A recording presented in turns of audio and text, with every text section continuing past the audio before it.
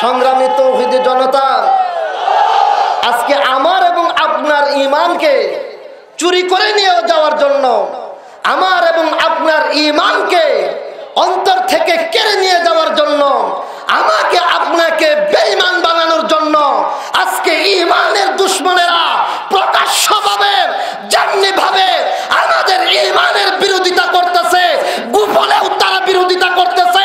গোটা বিশ্বের মুসলমান যদি ঐক্যবদ্ধ না হয়, গোটা কাফের শক্তি একত্রিত হয়ে আমার এবং আপনার ঈমানকে ছিনিয়ে নেওয়ার চেষ্টা করবে। কথা বলে ঠিক কিনা?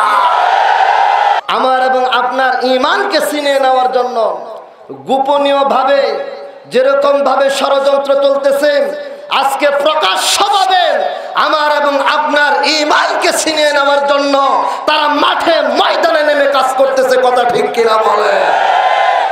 আরে ভাই, আজকে যে পর্যন্ত ঈমান এবং আমল আমি এবং আপনি পেয়েছি, যে পর্যন্ত ঈমানের উপরে অটল থাকতে পেরেছি, তার অধিকাংশটাই আমি বলবো হযরত উলামা একরামের অবদান। আওয়াজ দিয়া বলেন কথা ঠিক কিনা?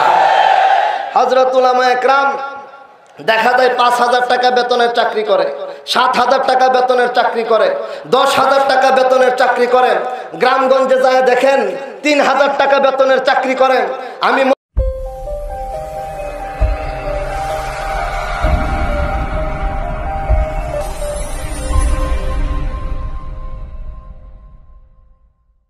আব্দুল মজিদ বাইতুল নূর ডিগনিটি মোড় জামে মসজিদ ও বয়স্ক কোরআন শিক্ষা কেন্দ্রের যৌথ উদ্যোগে আয়োজিত আজকের এই ৫ম বার্ষিক ওয়াজ ও দোয়া মাহফিলের সম্মানিত সভাপতি, আমাদের সকলের অত্যন্ত শ্রদ্ধাভাজন ব্যক্তিত্ব জনাব আলহাজ মোহাম্মদ আইনুল হক সাহেব দামাত বারকাতুহুমুল আলিয়া, উপস্থিত হযরত উলামা একরাম, আমার সম্মুখে বসা অত্র এলাকার দিন প্রিয় ইসলাম প্রিয় মুরব্বী বাবারা, যুবক ভাইয়েরা, পর্দার আড়ালে অবস্থানরত সম্মানিতা মা ও বোনেরা, আজকে এখানে আসার পর থেকেই একজন মানুষের কথা আমার বারবার মনে পড়তেছিল, যে মানুষটি আজকের এই মাহফিলের সভাপতি হওয়ার কথা ছিল। এবং আপনারা অনেকে দেখছেন মাহফিলের পোস্টারিং হয়ে গিয়েছিল, প্রচারও করা হয়েছে, ফেসবুকে অনেকে পাইছেন। মাহফিলের সভাপতিত্ব করবেন আলহাজ শাহরিয়ার আহমেদ রুকন, যাকে অনেকে আমরা রুকন হাজী নামে চিনি। গত বছরেও এই মাহফিলের সভাপতিত্ব তিনি করেছিলেন। আমার স্পষ্ট মনে পড়ে, এই স্টেজটা ছিল দক্ষিণ পাশে, আমি বসে বয়ান করছিলাম, তিনি ডান পাশে বসে আছিলেন। আজকে মাহফিলে তিনি সভাপতিত্ব করার কথা, আল্লাহ পাক রব্বুল আলামিনের ফয়সালা, মালিক তাকে দুনিয়া থেকে নিয়ে গেছেন। আমরা আল্লাহ পাক রব্বুল আলামিনের দরবারে দোয়া করি, আল্লাহ পাক রব্বুল আলামিন যেন তাকে জান্নাতের উচ্চ মাকাম নসিব করেন। সকলে বলেন আমিন। আসলে আমরা সবাই তো গুনাহগার, পাপী। আল্লাহ তাআলা কাকে কোন আমলের উসিলায় মাফ করবেন এটা আমার আল্লাহই ভালো জানেন। আপনাদের অত্র মসজিদের খতিব সাহেব, আমার শ্রদ্ধেয় বড় ভাই, আপনাদের সকলের অত্যন্ত শ্রদ্ধাভাজন এবং মহব্বতের মানুষ, ভালোবাসার মানুষ হযরত মাওলানা মুখতার হোসেন শ্রীপুরী সাহেব দামাত বারকাতুহুমুল আলিয়া, হযরত আমাকে যখন বলছিলেন, মুখতার ভাই যখন বলছিলেন যে রুকন হাজী সাহেব মারা গেছেন, ইন্তেকাল করছেন, এই কথাটা আমাকে বলার পরে মুখতার ভাই যে কথাটা আমাকে বলছিলেন যে হাজী সাহেব মারা যাওয়ার অর্থ হলো আমার পিছন থেকে অনেক বড় একটা সাপোর্ট চলে যাওয়া। হাজী সাহেব যতক্ষণ আমার আশেপাশে ছিল এবং আমাদেরকে বলতো যে হুজুর আপনারা কাজ করেন, আমি আপনাদের সাথে আছি, ততক্ষণ পর্যন্ত আমার দিলে কাহারও ব্যাপারে কোনো ভয় আসে নাই যে হাজী সাহেব সাথে আছে। অতএব যে কোনো সিদ্ধান্ত আমরা নিব, হাজী সাহেব সেটা সফল করার জন্য আমাদের পিছনে থাকবে। তো এই হাজী সাহেব আজকে চলে গেছেন। আমি আল্লাহ পাক রব্বুল আলামিনের দরবারে দোয়া করি, আল্লাহ পাক হাজী সাহেব যে কোনো একটা আমলকে উসিলা করে যেন তার জান্নাতের আল্লাহ পাক তাকে জান্নাতের উচ্চ মাকাম নসিব করেন। সকলে বলেন আমিন। সবাই দোয়া করব, ঠিক আছে না ভাই? ইনশাআল্লাহ আমরা অন্যের জন্য দোয়া করলে অন্যরাও আমাদের জন্য দোয়া করবে, এটাই হলো সিস্টেম। তো আল্লাহ পাক আমাদের সকলকে একে অন্যের প্রতি দয়াশীল হয়ে ভালোবাসা রেখে অন্যের প্রতি অন্যের জন্য আল্লাহ পাক রব্বুল আলামিনের কাছে দোয়া করার তৌফিক দান করুন। সকলে বলি আমিন। তো সম্মানিত উপস্থিতি, আমাকে কর্তৃপক্ষ বলছে বিশেষভাবে আপনাদেরকে একটু অনুরোধ করতে, যার যার সামনে ফাঁকা জায়গা আছে একটু কষ্ট করে পূরণ করে বসেন। বিশেষ করে স্টেজের একবারে পশ্চিম পাশে অনেকটাই ফাঁকা জায়গা আছে, আপনারা যদি একটু এদিকে চেপে বসতেন। পিছনে যারা বসছেন মাঝখানে মনে হয় কিছু জায়গা ফাঁকা আছে, ওইখানে যদি জায়গাটা একটু পূরণ করে বসেন, আমার মনে হয় মাহফিলের সৌন্দর্যতাটা অনেক গুণে বেড়ে যাবে। আর অনেকে দাঁড়ায় আছেন, আপনারাও একটু কষ্ট করে একজন একজন ভিতরে ঢুকে পড়েন। আল্লাহ পাক আমাদের সকলকে মাহফিলের সৌন্দর্যতা বৃদ্ধি করার জন্য সুন্নত মোতাবেক মাহফিলের ভিতরে বসার তৌফিক দান করুন। সকলে বলে আমিন। তো সম্মানিত উপস্থিতি, রাত প্রায় 11:15 বাজে। মাহফিলের আরো দুইজন বিশেষ মেহমান আপনাদের সম্মুখে বয়ান করবেন। আমি আপনাদের এলাকার সন্তান, প্রায় জায়গায় আপনাদের সম্মুখে আমি কথাবার্তা বলে থাকি। তো আজকে আমি আপনাদের সম্মুখে লম্বা চড়া কোনো বক্তব্য বয়ান পেশ করব না, বড়রাই আপনাদের সম্মুখে বয়ান পেশ করবেন।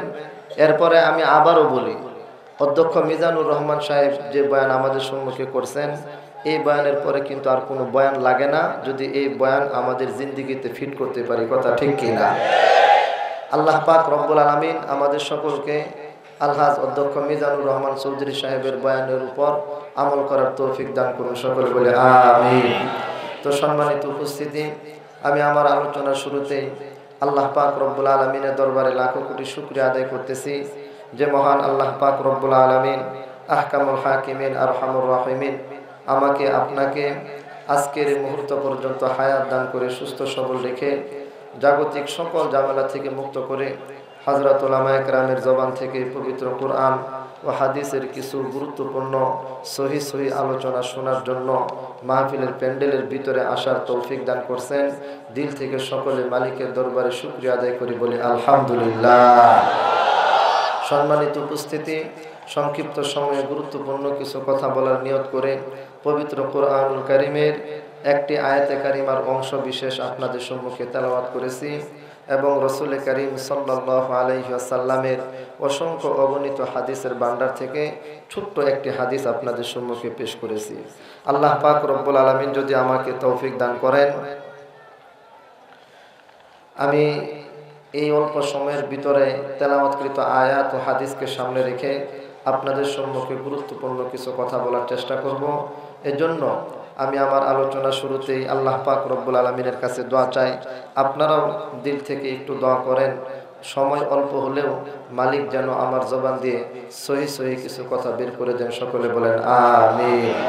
সম্মানিত উপস্থিতি, আলহাজ অধ্যক্ষ মিজানুর রহমান চৌধুরী সাহেব দামাত বারকাতুহুম আমাদের সম্মুখে যে আলোচনা করেছিলেন, শেষ পর্যায়ে যে কথাটা বলছেন সেই কথাটা হলো, মালিক আমাদেরকে অত্যন্ত গুরুত্বপূর্ণ অত্যন্ত দামি একটি নিয়ামত দান করছেন, সেই নিয়ামতটির নাম হলো ঈমান। কথা বলেন ঠিক কিনা? এই ঈমানের নিয়ামত অত্যন্ত দামি নিয়ামত।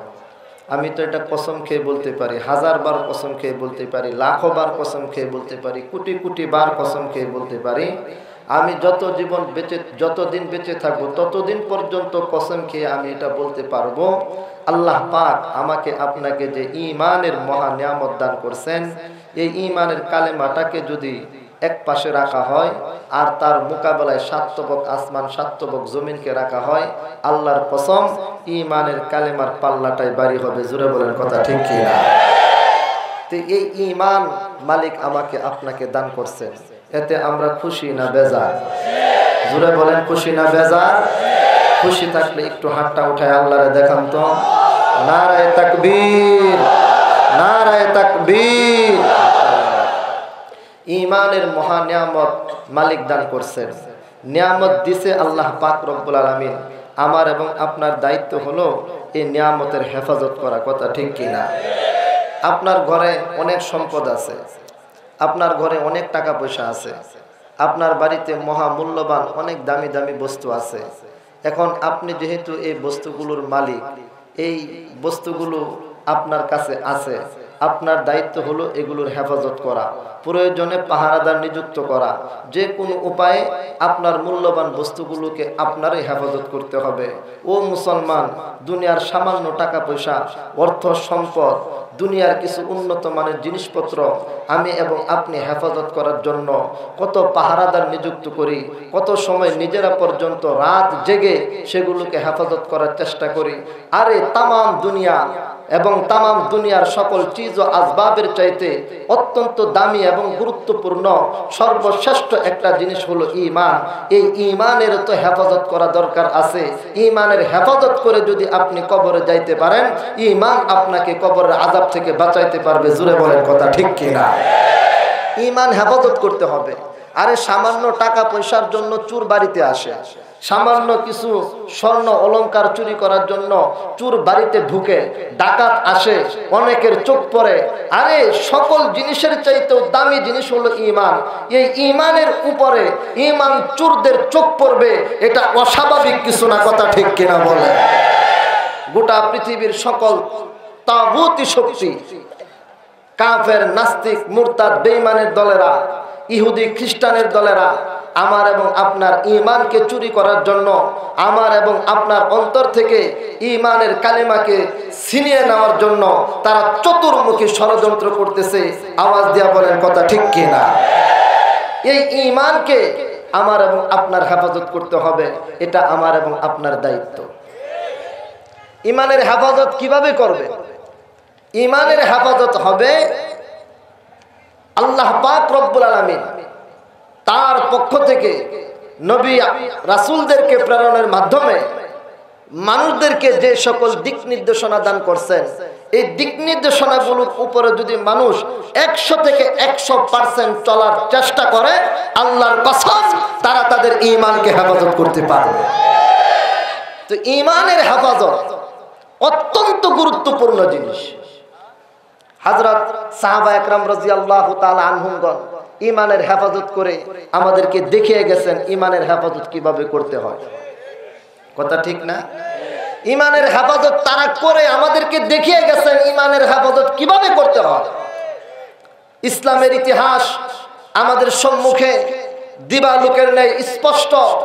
ঈমান কিভাবে আমাদের কাছে আসছে, ঈমানের হেফাজত আমাদের পূর্বপুরুষগণ কিভাবে করছে, আমরাও যদি সেভাবে ঈমানের হেফাজত করতে পারি, দুনিয়াতে কষ্টে থাকলেও, দুনিয়াতে বিপদে থাকলেও, দুনিয়াতে না খেয়ে থাকলেও, আল্লাহর কসম মৃত্যুর পরে আমরা জান্নাতের মালিক হব। কথা ঠিক কিনা বলে?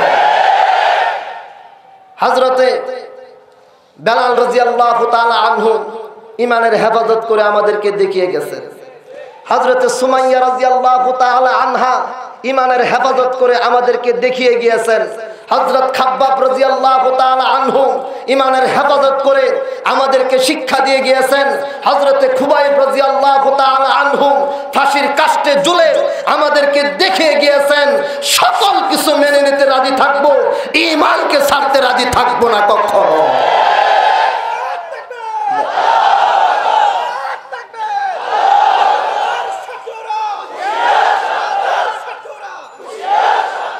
সংগ্রামী তৌহিদি জনতা, আপনারা স্লোগান দিবেন, উলামা একরামদের সাথে একাত্মতা পোষণ করবেন। আল্লামা জুনায়েদ আল হাবিব সাহেব আসতেছেন, তো সময় যেহেতু একবারে কম, আমি শুধু বিক্ষিপ্ত কিছু কথা ঈমান হেফাজতের ব্যাপারে বলবো। এর জন্য একটু মনোযোগ দিয়ে শোনার চেষ্টা করবেন। আল্লাহ পাক তৌফিক দান করুন। সকলে বলেন আমিন। তো ঈমানের হেফাজত করেছেন হযরত সাহাবা একরাম রাদিয়াল্লাহু তাআলা আনহুম। আরে রাসূল করিম সাল্লাল্লাহু আলাইহি সাল্লামের কাছে একবার সাহাবা একরাম আয়েশা বলতেছে, হুজুর আমাদের উপরে এত জুলুম, আমাদের উপরে এত নির্যাতন, আমাদের উপরে এত ধরনের ষড়যন্ত্র, আমাদের উপরে এত ধরনের কষ্ট আমরা আর কতক্ষণ সহ্য করব? আমাদের ঈমান আর কত কষ্ট করে আমরা হেফাজত করব? আপনি আল্লাহর দরবারে একটু দোয়া করতে পারেন না যে আল্লাহ পাক আমাদের উপরে রহম করবে, আমাদের উপরে দয়া করবে, কাফেরদেরকে আল্লাহ পাক ধ্বংস করে দিবে, আমরা আমাদের ঈমানকে সহজে হেফাজত করব? একটু আল্লাহর কাছে দোয়া করেন না। কারা বলছে এটা? সাহাবায়ে কেরাম। তো রাসূল কারীম সাল্লাল্লাহু আলাইহি সাল্লাম কি বলছেন? ও আমার সাহাবীরা শোনো, তোমাদের উপরে জুলুম এবং নির্যাতন আসতেছে। এই জুলুম এবং নির্যাতন সহ্য করতে গিয়ে তোমাদের কষ্ট হইতেছে, ঈমান হেফাজত করা তোমাদের জন্য অত্যন্ত দুষ্কর হয়ে যাইতেছে। ও আমার সাহাবীরা শোনো শোনো, তোমাদের পূর্ববর্তী জামানায় এমন অনেক মুসলমান ছিল যখন তারা ঈমান আনয়ন করেছে, ঈমানের শত্রুরা তাদের ঈমানকে ছিনিয়ে নেওয়ার জন্য তাদের উপরে এমন জুলুম এবং নির্যাতন শুরু করেছিল। একজন মুসলমান হয়েছে, তার মুসলমানিত্বকে তার অন্তর থেকে বের করার জন্য, তার ঈমানের কালেমা তার অন্তর থেকে বের করার জন্য কয়েকজন তাকে ধইরা একটা গর্তের ভিতরে ঘাড়ছে। অতঃপর আর ২-৩ জন মিলে এরকম ভাবে করাত নিয়ে দাঁড়ায় গেছে, মাথার উপরে করাতটা রাইখা মাথা থেকে নিয়ে নিচ পর্যন্ত করাত দিয়া তাকে ২ ভাগে বিভক্ত করে ফেলেছে। তারপরেও তাদের ঈমানকে তারা কোনো সময় চুরি করে নিতে পারে নাই। জোরে বলেন সুবহানাল্লাহ। মুসলমান ভাইরানি আমার করাত দ্বারা দ্বিখণ্ডিত হয়েছে, কিন্তু ঈমানের শত্রুরা তাদের অন্তর থেকে ঈমানকে ছিনিয়ে নিতে পারে নাই। ও মুসলমান, হযরত রাসূল করিম সাল্লাল্লাহু আলাইহি ওয়াসাল্লাম বর্ণনা করেছেন, ও আমার সাহাবীরা শোনো, তোমাদের ঈমান আনয়ন করার কারণে তোমাদের উপরে জুলুম আসে, নির্যাতন আসে। তোমাদের পূর্ববর্তী জমানায় অনেকে ঈমান আনয়ন করেছে, তখন ঈমানের দুশমনরা তাদের ঈমানকে ছিনিয়ে নেওয়ার জন্য তার কাছে লোহার চিরুনি নিয়ে আসছে। লোহার চিরুনি এনে তার শরীরের উপরে রেখে ওই চিরুনি দ্বারা এমন ভাবে আশ্রাইছে, চিরুনি চালায়া চালায়া তার শরীরের মাংসগুলোকে তারা তাদের হাড্ডি থেকে বের করে নিয়েছে। তারপরেও তাদের ঈমান থেকে তারা দূরে সরাইতে পারে না। ঈমান তো দামি জিনিস, এটাকে হেফাজত করতে হবে। এই ঈমানকে হেফাজত করতে গিয়ে প্রয়োজনে জীবন দিতে হবে, ঈমানকে হেফাজত করতে গিয়ে প্রয়োজনে রক্ত দিতে হবে, ঈমানকে হেফাজত করতে গিয়ে প্রয়োজনে ফাঁসির কাস্টে ঝুলতে হবে, ঈমানকে হেফাজত করতে গিয়ে প্রয়োজনে জেলখানায় বন্দী হতে হবে, ঈমানকে হেফাজত করতে গিয়ে প্রয়োজনে চাকরি হারাতে হবে, ঈমানকে হেফাজত করতে গিয়ে প্রয়োজনে দেশ ছাড়তে হবে, ঈমানকে হেফাজত করতে গিয়ে প্রয়োজনে রক্তাক্ত হয়ে মাটির মধ্যে পড়ে থাকতে হবে। তারপরে মুসলমান ঈমানকে হেফাজত করে ছাড়বে। আওয়াজ দিয়ে বলেন কথা ঠিক কিনা?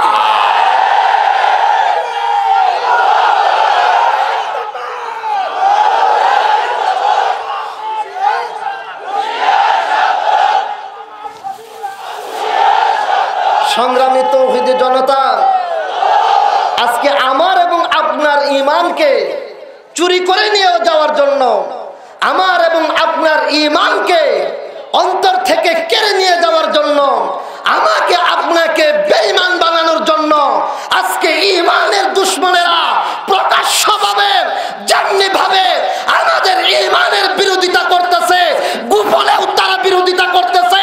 গোটা বিশ্বের মুসলমান যদি ঐক্যবদ্ধ না হয়, গোটা কাফের শক্তি একত্রিত হয়ে আমার এবং আপনার ঈমানকে ছিনিয়ে নেওয়ার চেষ্টা করবে। কথা বলেন ঠিক কিনা? এই মুহূর্তে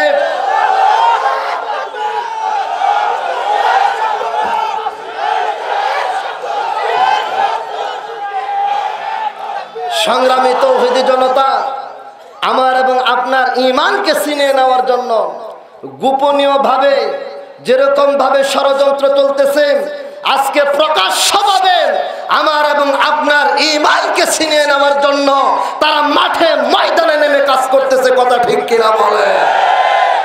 আরে ভাই, আজকে যে পর্যন্ত ঈমান এবং আমল আমি এবং আপনি পেয়েছি, যে পর্যন্ত ঈমানের উপরে অটল থাকতে পেরেছি, তার অধিকাংশটাই আমি বলবো হযরত উলামা একরামের অবদান। আওয়াজ দিয়া বলেন কথা ঠিক কিনা?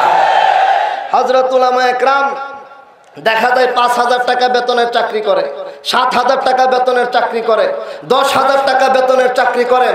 গ্রামগঞ্জে যায় দেখেন 3,000 টাকা বেতনের চাকরি করেন। আমি ময়মনসিংহের নান্দাইলে এক মাহফিলে বলতেছিলাম, অনেক ইমাম সাহেবগণ মাত্র 5,000 টাকা বেতনের চাকরি কইরা না খায়া দিনরাত 24 ঘন্টা মেহনত কইরা আপনাদের সন্তানদেরকে কনকনে শীতের ভিতরে পবিত্র কুরআনুল কারীমের শিক্ষা দেয়। আপনাদের সন্তানদেরকে পিতামাতার জন্য কিভাবে দোয়া করতে হবে সেই দোয়া পর্যন্ত শিক্ষা দেয়। আপনাদের সন্তানদেরকে সূরা ফাতিহা শিক্ষা দেয়, নামাজ শিক্ষা দেয়, রোজা শিক্ষা দেয়, সালাম শিক্ষা দেয়। পিতামাতার সাথে কিভাবে আদব রক্ষা করতে হবে তাও শিক্ষা দান করে, ওযু শিক্ষা দান করে, নামাজ শিক্ষা দান করে, রোজা শিক্ষা দান করে। ধর্মীয় প্রাথমিক সকল বিষয়গুলো হযরত উলামা একরাম 4-5 হাজার টাকা বেতন পায়া আপনাদেরকে শিক্ষা দান করে। যখন এই কথাগুলো বলতেছিলাম বয়ানের ভিতরেই একজন দাঁড়ায় বলতেছে, হুজুর আমাদের এলাকার মসজিদের হুজুরের বেতন কিন্তু 5,000ও না, আমরা 3,000 টাকা বেতন দেই। আরে 3,000 টাকা বেতন পায়া হযরত উলামা একরামগণ দিন রাত 24 ঘন্টা আমার এবং আপনার সন্তানের ঈমানকে হেফাজত করার জন্য যে কষ্ট এবং পরিশ্রম করে যাইতেছি, উলামা একরাম যদি না থাকতো আল্লাহর কসম আমার এবং আপনার সন্তান নাস্তিক হয়ে যাইতো। কথা বলেন ঠিক কিনা? আজকে মসজিদে মসজিদে যান, সংগ্রামী তৌহিদি জনতা, আমরা ভাই স্লোগান, আপনার স্লোগানটা একটু পরে দেন, আমার দু একটি কথা বলতে দেন। আবার আমার বড় ভাই মুক্তার হোসেন শ্রীপুরি সাহেব আমার কাছে একটা স্লিপও ধরাইছেন, এই জন্য একটু মনোযোগ দিয়ে আমার কথাটা শুনেন। আমি অল্প সময়ের ভিতরে আমার কথা শেষ করে দিব। তো যে কথাটা বলতেছিলাম, ঈমানের বিরুদ্ধে ষড়যন্ত্র চলতেছে, কথা ঠিক না? আর এই ঈমানকে মুসলমানগণ যেন ধরে রাখতে পারে, মুসলমানদের ঈমানকে যেন কেউ ছিনিয়ে নিতে না পারে, এই জন্য সব সময় আমার এবং আপনার ঈমান হেফাজতের পাহারা দিয়ে যারা করতেছে তারাই হলো যুগের শ্রেষ্ঠ সন্তান হযরতে উলামা একরাম। অল্প টাকার বেতন পাই, তারপরেও কিন্তু আপনার সন্তানের পিছনে দিনরাত 24 ঘন্টা মেহনত করে। অল্প টাকা বেতন, আপনার বাড়িতে বিবাহের অনুষ্ঠান, হুজুর কিন্তু আপনার বাড়িতে চলে যায়। মুসলমান ভাইরারি আমার সুন্নত তরিকায় যেন বিবাহটা হয়, এই জন্য হযরতে উলামা একরাম আপনার বাড়িতে যায় আপনাকে বোঝানোর জন্য চেষ্টা করে। আপনার বাবা মারা গেছে, জানাজার নামাজটা যেন সুন্নত তরিকায় হয়, গোসলটাও যেন সুন্নত তরিকায় হয়, কবরটাও যেন সুন্নত তরিকায় হয়। উলামা একরাম আপনার বাড়িতে যাইয়া আপনাদেরকে বোঝানোর জন্য চেষ্টা করে। ও মুসলমান, হযরতে উলামা একরাম আমার এবং আপনার বাড়িতে যাইয়া যাইয়া আমার এবং আপনার কাছে ব্যক্তিগতভাবে গিয়ে গিয়ে তারা আমাদের ব্যবসাটাকে সুন্নত তরিকায় আনার জন্য মেহনত করে, চেষ্টা করে। ও মুসলমান, অনেক সময় আমাদের কাছে গিয়ে বলে, জনাব আপনার স্ত্রীকে মেয়েটাকে পর্দার ভিতরে রাখেন, আপনার স্ত্রী এবং সব মেয়েটাকে যদি পর্দার ভিতরে রাখতে পারেন আপনার ঘর হেফাজত হয়ে যাইবে। আপনার ছেলেটাকে মাদ্রাসার মধ্যে দিয়া দেন, আপনার ছেলেটা কুরআনুল কারীমের আলেম হয়ে যাইবে।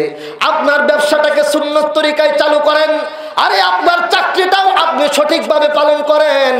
আপনার সকল দায়িত্বগুলোকে যদি আপনি সঠিকভাবে পালন করতে পারেন আল্লাহ পাক রব্বুল আলামিন আপনার উপর রাজি হয়ে যাইবে।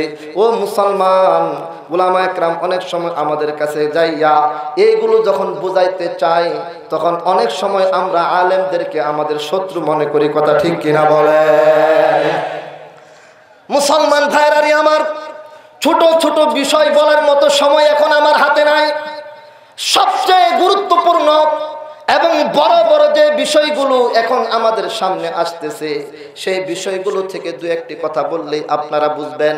ও মুসলমান, আজকে ঈমানের শত্রুরা ঈমানের বিরুদ্ধে মাঠে ময়দানে নামছে, বিশেষ করে হযরত উলামা একরামদের বিরুদ্ধে মাঠে নামছে। কারণ উলামা একরাম ওই সাধারণ মানুষের ঈমানের পাহারাদার, কথা ঠিক কিনা বলে? এখন যদি হযরত উলামা একরামদেরকে তারা দমন করে ফেলতে পারে, যদি হযরত উলামা একরামদেরকে তারা নিজেদের আয়ত্তের ভিতরে নিয়ে যাইতে পারে, তাহলে আলেমগঞ্জ যদি এরকম ভাবে থেমে যায়, আলেমদের কার্যক্রম যদি বন্ধ হয়ে যায়, উলামা একরাম যদি প্রকাশ্যে খোলা ময়দানে মানুষের কাছে গিয়ে গিয়ে মেহনত করতে না পারে, উলামা একরামদেরকে যদি মসজিদ এবং মাদ্রাসার ভিতরে সীমাবদ্ধ করে ফেলতে পারে, তাহলে সাধারণ মানুষদের ঈমানকে সহজে নষ্ট করা যাবে, ঠিক কিনা বলে? এই জন্য আলেমদের বিরুদ্ধে এই দেশের সাধারণ মানুষদেরকে লেলিয়ে দেওয়ার জন্য এক ধরনের ঈমানের শত্রুরা চক্রান্ত করতেছে, কথা ঠিক কিনা বলেন? দেখেন, এই দিক দিয়ে একজন উলামা একরামদের বিরুদ্ধে মানুষদেরকে খেপিয়ে তোলার জন্য কি বলতেছে, আল্লামা মামুনুল হক সাহেব উস্কানিমূলক বক্তব্য দেয়, অতএব মামুনুল হক সাহেবের বয়ান শোনা যাবে না, এরকম কথা বলে কি বলে না? আল্লামা মামুনুল হক সাহেব মূর্তি এবং ভাস্কর্যের বিরুদ্ধে স্পষ্ট ভাষায় যখন বক্তব্য দান করেছে, তখন আল্লামা মামুনুল হক সাহেবের বহু মাহফিলকে বন্ধ করে দেওয়া হয়েছে। ও মুসলমান, আল্লামা বাবুনগরী যখন মূর্তি এবং ভাস্কর্যের বিরুদ্ধে বক্তব্য দান করেছে, বাবুনগরীর বিরুদ্ধে মামলা পর্যন্ত দায়ের করা হয়েছে। এক প্রকারের নামে মুসলমান, কামে হলো ইসলামের দুশমন। তারা তখন আলেমদের বিরুদ্ধে আমাদের দেশের যুব সমাজকে মাঠে ময়দানে পর্যন্ত নামিয়েছে, কথা ঠিক কিনা বলে? আমরা দেখেছি আমাদের দেশের শুধু যুব সমাজকে মাঠের মধ্যে তারা নামাই নাই, আমাদের দেশের মহিলাদেরকে পর্যন্ত মাঠে ময়দানে নামিয়ে তারা তাদের দ্বারা মিছিল করাইছে। মামুনুল হকের দুই গালে জুতা মারো তালে তালে, বাবুনগরীর দুই গালে জুতা মারো তালে তালে, চরবরাইর পীর সাহেবের দুই গালে জুতা মারো তালে তালে, এরকম স্লোগান পর্যন্ত দেওয়াইছে, কথা ঠিক কিনা বলেন? এটা কারা দেওয়াইছে? এটা কারা দেওয়াইছে? এটা আমার আল্লাহ ভালো জানেন। কিন্তু যারা ভিতরে থেকে থেকে এই সকল যুব সমাজকে মাঠে নামাইছ, অনেক ছাত্রলীগের ভাইদেরকে মাঠে নামাইছ, অনেক যুবলীগের ভাইদেরকে মাঠে নামাইছ, অনেক প্রশাসনের লোকদেরকে পর্যন্ত তোমরা উলামা একরামের বিরুদ্ধে মাঠে নামাইয়া দিছ। যতই হুমকি ধমকি দেওয়া হোক না কেন, ছাত্রলীগ বুঝি না, যুবলীগ বুঝি না, আওয়ামী লীগ বুঝি না, জামাত বুঝি না, বিএনপি বুঝি না, প্রশাসন বুঝি না, আমি বুঝি আমার ঈমান, আমি বুঝি আমার ইসলাম। আমাদের স্পষ্ট ঘোষণা, আমাদের স্পষ্ট ঘোষণা, যদি আমার ঈমানের বিরুদ্ধে আমার আওয়ামী লীগের ভাই অবস্থান করে, যদি আমার ঈমানের বিরুদ্ধে আমার ছাত্রলীগের ভাই অবস্থান করে, আমার ঈমানের বিরুদ্ধে আমার যুবলীগের ভাই অবস্থান করে, আমার ঈমানের বিরুদ্ধে বিএনপি অবস্থান করে, জামাত অবস্থান করে, আমার মা অবস্থান করে, আমার বাবা অবস্থান করে, আল্লাহর কসম, হাজারবার আল্লাহর কসম, কাউকে দেখার সুযোগ নাই। ঈমান রক্ষার্থে আবারও তরবারি নিয়ে মাথায় কাপড়ের কাপড় বেঁধে কারা কারা মাঠে নামতে রাজি আছেন ইনশাআল্লাহ?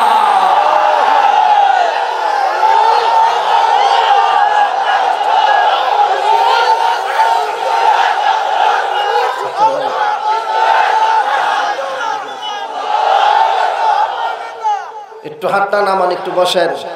সংগ্রামী তৌহিদি জনতা, তবে আমি এখানে আপনাদেরকে একটা কথা বলেই আমার কথা শেষ করব। কথাটা হলো, এই ঈমানকে হেফাজত করার ক্ষেত্রে আমাদের সকলের কিন্তু একটু ঐক্যবদ্ধ থাকতে হবে, কথা ঠিক কিনা বলেন? সবাই, আরে আমাদের দেশের যারা আওয়ামী লীগ করে, বিএনপি করে, জামাত করে, যে যে দলে করে, আচ্ছা তাদের কাছে ঈমান বড় না দল বড়? জোরে বলেন, ঈমান বড় না দল বড়? যদি কেউ বলে দল বড়, তার তো ঈমানই নেই, তার ঈমানের হেফাজতের দরকার কি, প্রয়োজন কি? কিন্তু আমাদের কাছে আমাদের ঈমান বড়। জোরে বলেন, ঈমান বড় না দল বড়? আর জোরে বলেন, ঈমান বড় না দল বড়? আমাদের কাছে আমাদের ঈমান বড়। এখন এই ঈমানকে হেফাজত করতে যাইয়া আমার এবং আপনার সকলের উপরে একটা গুরুত্বপূর্ণ দায়িত্ব হলো, আমাদের মধ্যে পরস্পরে বিভিন্ন দল থাকতে পারে, মত থাকতে পারে, কিন্তু ঈমান হেফাজতের বেলায় কোনো দল আর মতভেদের চিন্তা করা যাবে না, ঠিক কি? শাইখুল ইসলাম আল্লামা হুসাইন আহমদ মাদানী রহমতুল্লাহি আলাইহি এ ব্যাপারে একটা কথা বলছেন।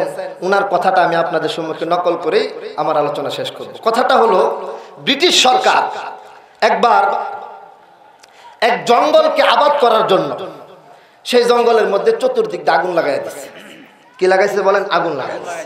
যে জঙ্গল আবাদ করতে হবে, জঙ্গলের গাছপালা সব পুড়ে ফেলতে হবে। এখন জঙ্গলের ভিতরে সাপ থাকে, জঙ্গলের মধ্যে বিচ্ছু থাকে, জঙ্গলের ভিতরে ভাগ থাকে, জঙ্গলের মধ্যে হরিণ থাকে, বিভিন্ন ধরনের জীবজন্তু জঙ্গলের ভিতরে থাকে। এখন বাঘ তো হরিণকে পাইলেই চলে, এক জন্তু আরেক জন্তুর উপরে জঙ্গলের ভিতরে হামলা করে। যার একটু জোর বেশি সে অন্যের উপরে প্রভাব দেখায়, ক্ষমতা দেখায়, দাপট দেখায়। এটা মানুষের মধ্যে যেরকম পশু পাখির মধ্যেও এরকম, কথা ঠিক কিনা বলে? এখন যখন ব্রিটিশ সরকার পুরা জঙ্গলের মধ্যে চতুর্দিক দিয়ে আগুন লাগাই দিছে, এখন জঙ্গলের সকল বাঘ, জঙ্গলের সকল সাপ, জঙ্গলের সকল বিচ্ছু, জঙ্গলের সকল হরিণ, জঙ্গলের মধ্যে যত ধরনের প্রাণী আছে সকলে একত্রিত হয়ে গেছে। জোরে বলেন সুবহানাল্লাহ।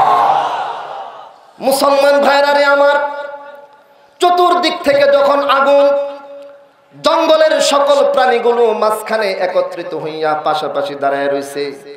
অথচ আগে কিন্তু তারা একজন আরেকজনকে দেখলে হামলা করে বসতো। মুসলমান ভাইরা রে আমার, যখন চতুর্দিক থেকে আগুন নামক শত্রু চলে আসছে, এই আগুন থেকে নিজেদেরকে রক্ষা করার জন্য জঙ্গলের সকল প্রাণীগুলো এখন একত্রিত হইয়া আল্লাহ পাক রব্বুল আলামিনের দরবারে কান্নাকাটি শুরু করছে।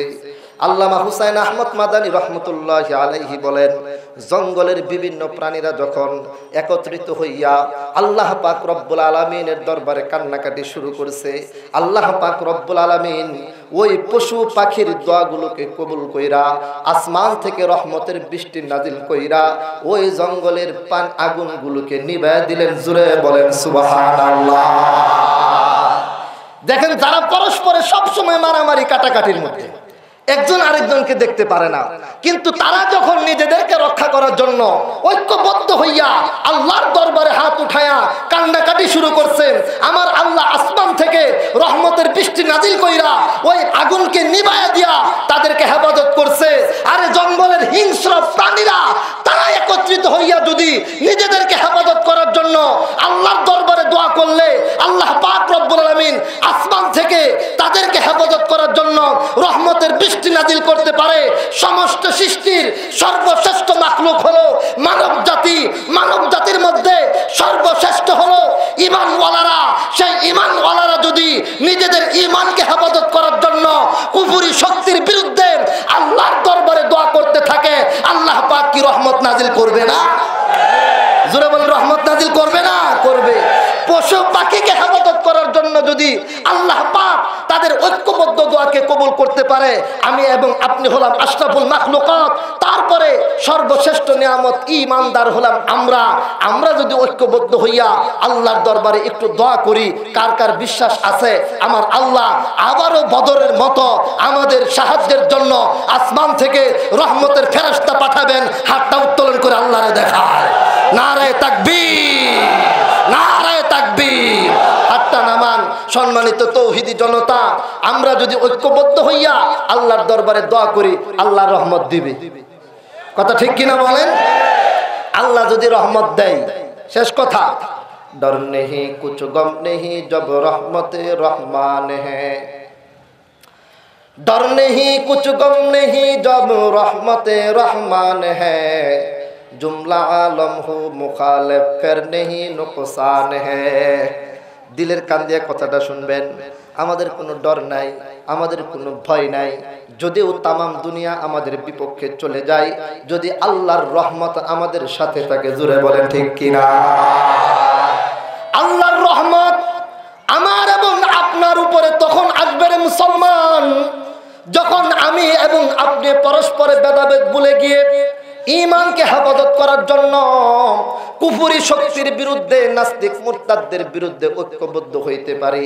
আল্লাহ পাক রব্বুল আলামিন আমাদের উপরে রহমত নাজিল করবে। কথা বলেন ঠিক কিনা? আল্লাহর কসম, আল্লাহর রহমত যদি আমি মনিরুল ইসলাম গাজীপুরের সাথে হয়, আল্লাহর রহমত যদি মাওলানা মুখতার হুসাইন শ্রীপুরের সাথে হয়, তামাম দুনিয়াও যদি বিপক্ষে চলে যায়, তাদের কোনো পরোয়া করি না, তাদের কোনো পরোয়া করি না। কথা বলেন ঠিক কিনা? আজকে যদি মুসলমানদের সাথে, আজকে যদি মুসলমানদের সাথে আমার আল্লাহর রহমত থাকে, বিরুদ্ধে ভারত চলে যায়, ভয় পাওয়ার কিছু আছে কিনা? আর জোরে বলেন, ভয় পাওয়ার কিছু আছে? মুসলমানদের সাথে আল্লাহর রহমত থাকলে ভারত মুসলমানদের বিপক্ষে চলে গেলে ভারতের পরোয়া করি না, রাশিয়ার পরোয়া করি না, আমেরিকার পরোয়া করি না। আমরা সকল তাগুতি শক্তির বিরুদ্ধে রক্ত দেওয়ার জন্য আবার ময়দানে নামতে প্রস্তুত থাকবো ইনশাআল্লাহ। সর্বশেষ আমাদের স্পষ্ট ঘোষণা যেটা, আমরা উলামা একরামের নেতৃত্বে, কথা ঠিক কিনা? জোরে বলেন ঠিক কিনা? এখানে বিভিন্ন মসজিদের মুসল্লিয়ান একরাম উপস্থিত, অনেকে অন্য জেলা শহরের মানুষ আমাদের গাজীপুর জেলায় এসে আপনারা থাকতেছেন, কিন্তু আপনার গ্রামের বাড়িতেও কিন্তু মসজিদ আছে। যদি আমার একটি কথা আপনারা মানতে পারেন, আল্লাহর কসম আমি চ্যালেঞ্জ করে বলতে পারবো, কোন সমাজের মধ্যে ইসলামের বিরোধিতা করে কেউ স্থান পাবে না ইনশাআল্লাহ। সেই কাজটা কি মানবেন তো ইনশাআল্লাহ? কাজটা কারা কারা মানবেন? হাতটা উঠায় দেখান, আল্লাহ কবুল করুন, বলেন আমিন। হাতটা নাম। কাজটা হলো, প্রত্যেক সমাজের মধ্যে যে সমাজের মসজিদ আছে ওই মসজিদের ইমাম সাহেবের নেতৃত্বে চলতে হবে, ঠিক কিনা বলেন? প্রত্যেক সমাজের মসজিদের ইমামের নেতৃত্বে যদি ওই সমাজের মানুষগুলো যদি চলে, আমি আল্লাহর কসম খেয়ে বলতে পারি তামাম দুনিয়ার উপরে শক্তি মিলে মুসলমানদের মধ্যে ফাটল সৃষ্টি করাতে পারবে না। বদরের যুদ্ধে হুজুর সাল্লাল্লাহু আলাইহি সাল্লাম যখন যায়, তখন সাহাবা একরামদেরকে বলতেছিল, এই আমি যে যাইতেছি তোমরা কি বলো, যুদ্ধে কি যাবো না এখান থেকে ফেরত যাব? তাদের সৈন্য সংখ্যা অনেক বেশি। সাহাবা একরাম কি বলছিল, হুজুর আমরা মুসা আলাইহিস সালামের উম্মতের মতো এই কথা বলবো না যে ফাযহাব আনতা ওয়া রাব্বুকা, আপনি আর আপনার আল্লাহ দুইজনে যায় যুদ্ধ করেন, আমরা এখানে বসে থাকি, বরং আমরা শেষ নবীর শেষ উম্মত। জুড়ে বলেন সুবহানাল্লাহ। তারা বলছিল, হুজুর আমরা আপনাকে বলবো, হুজুর আপনি চলেন, আমরা সামনে থাকবো, আমরা পিছনে থাকবো, আমরা ডানে থাকবো, আমরা বামে থাকবো, চতুর্দিকে আমরা থেকে আপনাকে হেফাজত করব, ইসলামকে হেফাজত করব। কথা বলেন ঠিক কিনা? আজকে আপনাদের সকলের যদি একটা বক্তব্য হয়, আমাদের সমাজের ইমাম সাহেব, আমাদের সমাজের খতিব সাহেব, আমাদের সমাজের মাদ্রাসার মুহতামিম সাহেব, হুজুর আপনি সামনে চলেন, ইসলামের বক্তব্য দিয়া চলেন, ইসলামের মিশন নিয়ে আগায়া যান। আমরা এলাকার যুব সমাজ, আমরা এলাকার মুরব্বীরা, আমরা এলাকার মা বোনেরা সকলেই আপনাদের সামনে থেকে, আপনাদের পিছনে থেকে, আপনাদের ডানে থেকে, আপনাদের বামে থেকে ইসলামকে হেফাজত করব, কোরআনকে হেফাজত করব। যদি কোনো কুলাঙ্গার আমার ইসলামের বিরুদ্ধে, আমার কোরআনের বিরুদ্ধে, আমার নবীর বিরুদ্ধে, উলামা একরামের বিরুদ্ধে মাঠে নামার চেষ্টা করে, দল দেখার সময় নাই, তার পরিচয় দেখার সময় নাই, ঈমানের পরিচয়ে বলিয়ান হয়ে তাদের বিরুদ্ধে মাঠে নেবে আবারও বদরের ময়দান কায়েম করব, আবারও বদরের ময়দান কায়েম করব, আবারও বদরের ময়দান কায়েম করব ইনশাআল্লাহ।